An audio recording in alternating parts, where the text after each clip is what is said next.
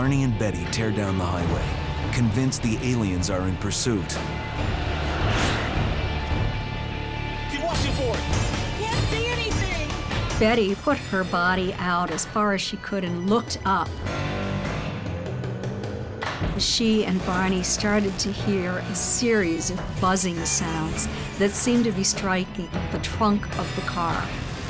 It caused the car to vibrate and for a tingling sensation to pass through their bodies. At some point on the road, the world for Betty and Barney began to drift, as if they'd fallen into a trance. Now, the aliens were in control.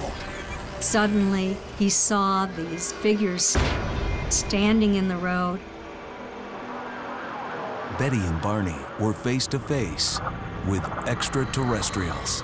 Betty and Barney described them as having large eyes. They appeared not to have the kind of noses that we have. The beings that they encounter are very similar to what today we call the Greys. But back then, that term was not used. Now, we consider those guys your typical alien. But in the days of Betty Hill, all this was new.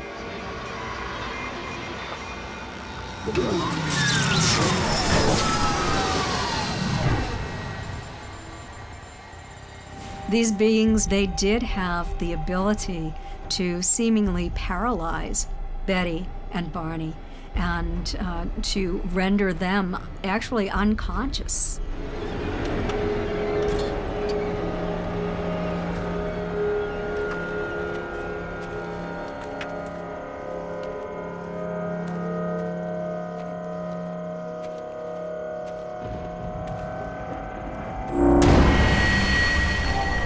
Barney felt as if he was floating.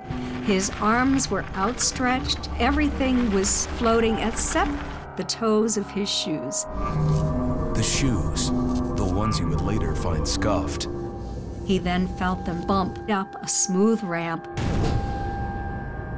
When Betty and Barney were taken into the craft, they were separated. The first alien examination on Earthlings was about to begin.